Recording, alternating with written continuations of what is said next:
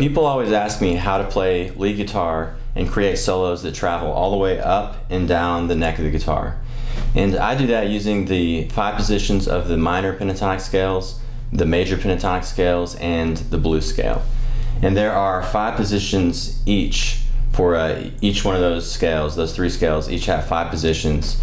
But it's not nearly as hard as it sounds, because trust me, once you learn the 5 positions of the minor pentatonic scales, all the other scales, the major pentatonic scale and the blues scale, they're all structured very similarly. So you can kind of just piggyback over the original 5 positions that you learned for these minor pentatonic scales.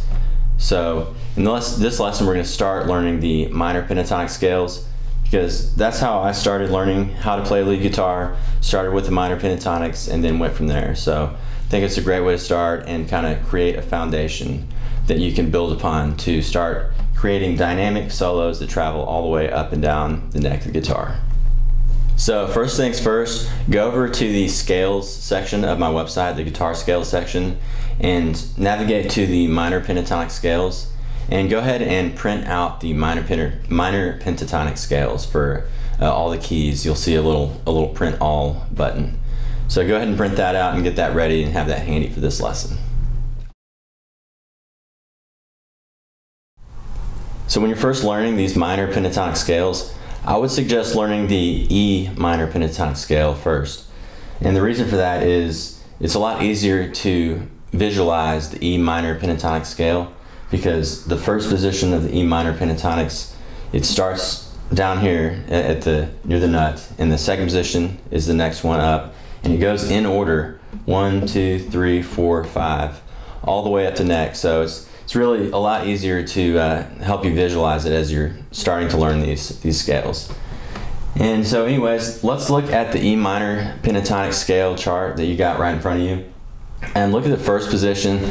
I just wanted to mention that each of the dots represents a note of the scale in that position, and it's a note that's going to be played in the scale, and the black dots, those indicate the root note of the scale. In other words, if you're playing the E minor pentatonic scale, the root note is going to be the note of an E. So it's as easy as that. And one thing worth mentioning about the first position of the E minor pentatonic scale is that it can be played in 2 different places. The first place you can play it, as I have shown in the diagram, is up here at the 12th fret.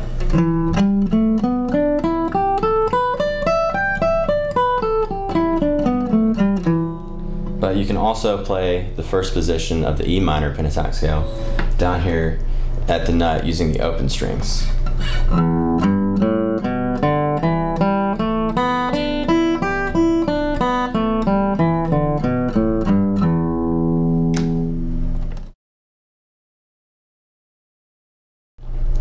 So when you're practicing these scales, I would recommend starting with starting on the 6th string and play up the scale and then back down the scale. In other words, play up the scale like so, and then back down.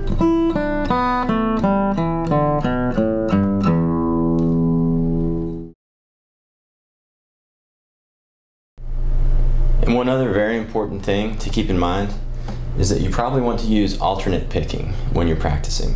In other words, down, up, down, up. You're going to be picking down, up, every other time. So down, up, down, up, down, up. It'll really help your pick accuracy.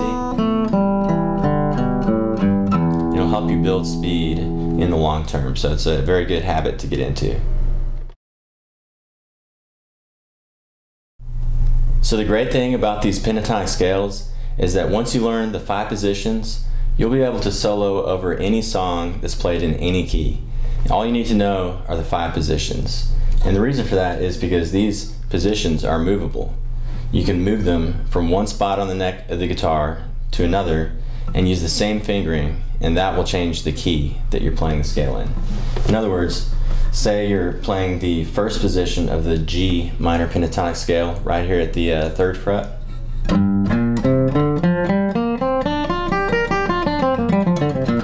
So that's the first position of the G minor pentatonic scale. But say I'm playing a solo in a song that the song's in the key of A, and it's not in the key of G, it's in the key of A. Well, I want to play that first position in the key of A minor pentatonic. So all I would do is just move up to where the root note, that black dot right there, is on the A, 5th fret. And I'll be able to know how to solo, use the same exact fingering, same exact riffs, just in a different spot on the neck. So it's as easy as that, it just transfers to a different location, different starting point. So your homework from this lesson is to learn and memorize the 5 positions of the E minor pentatonic scale.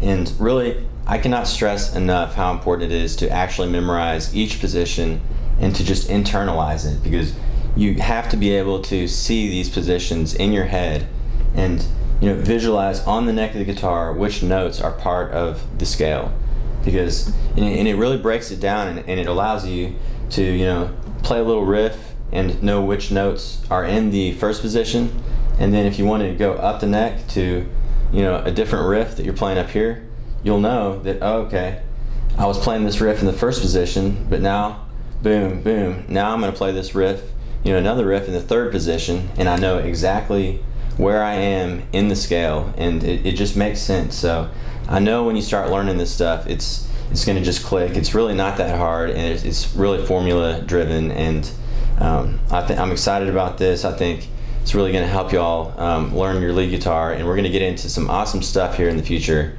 and I'm going to show y'all how to incorporate the the major pentatonic scales also, and the blues scale. Mix those in with the minor pentatonics to make your solo sound a little bit more interesting. So when you're learning these positions, I would recommend learning the first position, really grind that position out and memorize that one position and get it down to where you don't even have to think about it anymore. And then practice it with the metronome, make sure you're using your alternate picking.